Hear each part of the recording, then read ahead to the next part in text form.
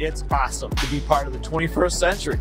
All right, we're trying to take a step forward, and our superintendent, school board, and our community has been very supportive in regards to green schools and how they build the schools. And electric's part of the 21st century. So I think you're going to have lots of electric school buses. The key for us, school transportation, number one, is always safety, and number two is the economics. We have discovered these to be incredibly reliable, they're safe.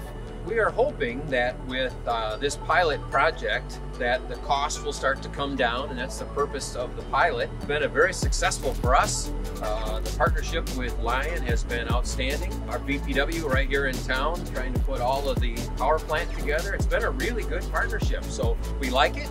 And now hopefully as it grows, we'll be where we need to be. So we have 11 buses in the state of Michigan that are Lion buses, and it's been going well. And Lion's been good to work with. They've helped us with the pre-bids and putting specs together and answering questions. I think predominantly you're going to see electric buses be the mainstay of school buses. It's interesting to know that the capacity of the batteries is getting better every year. The mainstay and main routes will be electric buses.